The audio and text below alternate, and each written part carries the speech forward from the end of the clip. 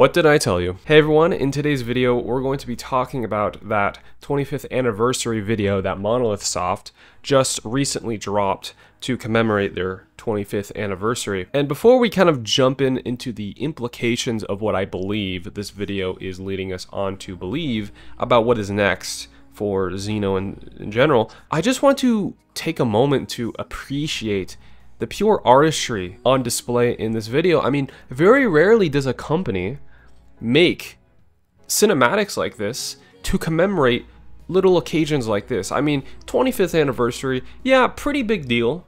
You know, you were founded 25 years ago, but it's not like, you know, you just sold a game that sold 10 million copies. It's like, it's a big deal, but, you know, I mean, it was your 24th anniversary last year, so it's like, you have an anniversary every year, right? But 25 is special because, you know, it's like, yeah, kind of a big deal. But very rarely does a company make a full-on cinematic to celebrate something like this. So I just want to take a second to appreciate the fact that they did this and how it kind of stirred us up as, you know, Xenoblade fans and Xeno fans in general, including those Xeno Saga and Xenoblade X fans too, and get them excited and just in general, you know, get them antsy again, you know, because nothing's really been happening lately. And so the video, really cool, you know, really cool. It was really cool to see Noah and Mio playing their flutes.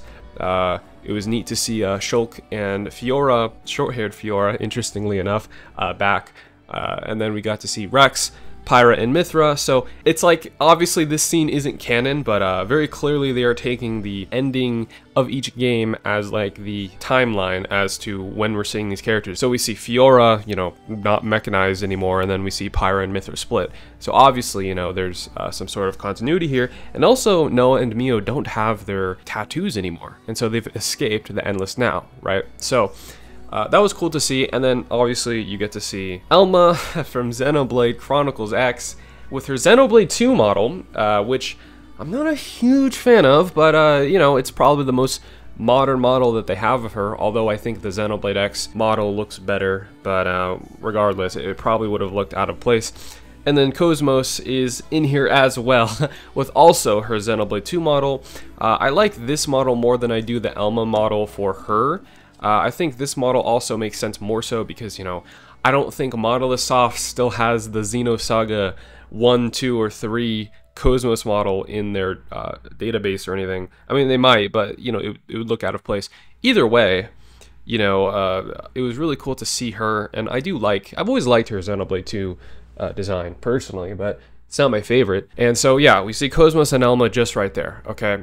So this was really cool to see, just seeing pretty much most of the main characters throughout, you know, the Xeno franchise was a really magical moment. And hearing Future Awaits playing was the perfect song to kind of be the backdrop to this movie because, you know, it was the ending theme to Future Redeemed, the most recent release.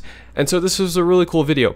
The cool thing about it is as the bubbles, or like the circles, the little universes I'm assuming, are like flying around in space, you see like Xenosaga Episode 1, right off the bat, you see Saga Episode 2, Saga Episode 3, and as well as Monolith Soft's other games that they've made throughout the years that are non-Xeno, and it was cool to see. Now, enough of that, okay? Enough of like appreciating the video and, you know, praising it. Let's jump into what I believe this is implying, because I have a couple strong convictions as to what this is implying. But first of all, let's just delve into what I think right now, okay? Cosmos and Elma showing up in that final cutscene in the grass with Noah, Mio, Shulk, Rex, and everyone else. I think that's genuinely pointing to a remake to Xenoblade X and or the entire Xenosaga trilogy, both. Because let me tell you something, okay, obviously this is just a 25th anniversary video, right? It's not like a teaser necessarily for anything coming in the future.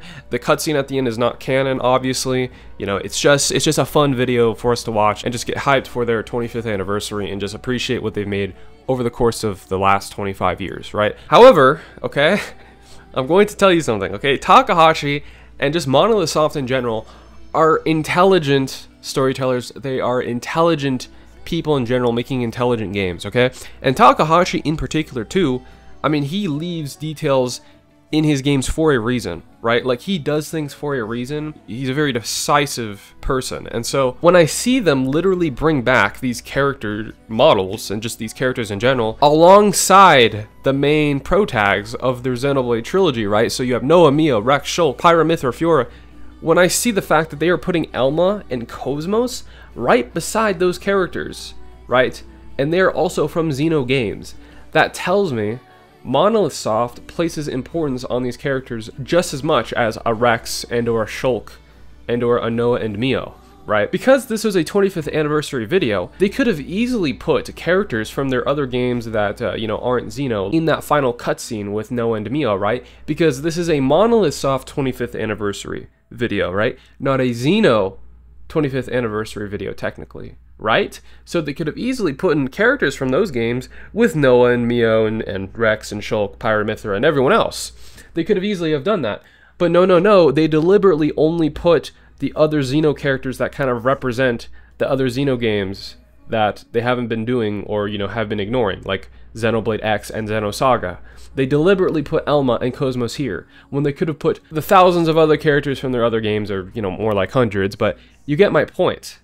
Okay, Cosmos and Elma are deliberately here for a reason. They treat them as protagonists who represent those old Xeno franchises as well, and they deem them as important. So, what this tells me personally is that Monolith Soft places some sort of importance on not only Xeno as a franchise, because they deliberately, okay, made the final cutscene Xeno only, and that tells me they placed priority on the other Xeno games too. So what does this tell me? Since we are seeing Cosmos and Elma here, I think this screams remakes as opposed to sequels. What is Xeno? What are Xenoblade games? What is Xenosaga? What are these things?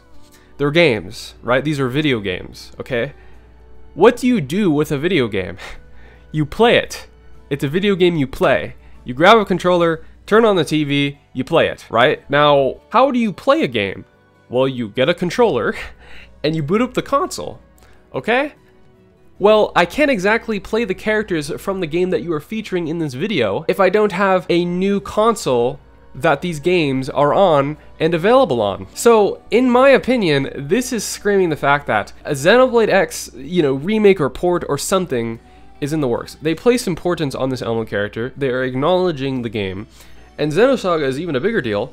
Okay, they're literally acknowledging Cosmos, right? Besides the, like, if you just ignore Xenosaga for a moment, Cosmos is just a random rare blade from Xenoblade 2. She's just an optional character that you can potentially collect as a rare blade, right? The rarest blade in the game. I think they're just going to make remakes of both of those games, potentially connect them to the current Klaus saga that they created with Xenoblade, and then the next Xeno game that they make in 2025, it's just going to be a completely new thing that brings everything together. Again, like, maybe there's not going to be anything Xenosaga or Xenoblade X in the future, but either way, if there's anything that we can take away from this 25th anniversary video, it's the sheer confidence that Monolith Soft has going into the future and what they're going to do next. And so for that, we can only have our hopes high. Guys, thanks for watching. Also check out those Xeno cards that I made for you in the description. They're kind of like cards based on the Xeno franchise and stuff like that. I'm releasing new ones pretty much every single month. I put a lot of work into these. Go check it out in the description. It'll lead you to my site where you can see them. Thanks for watching, and I'll see you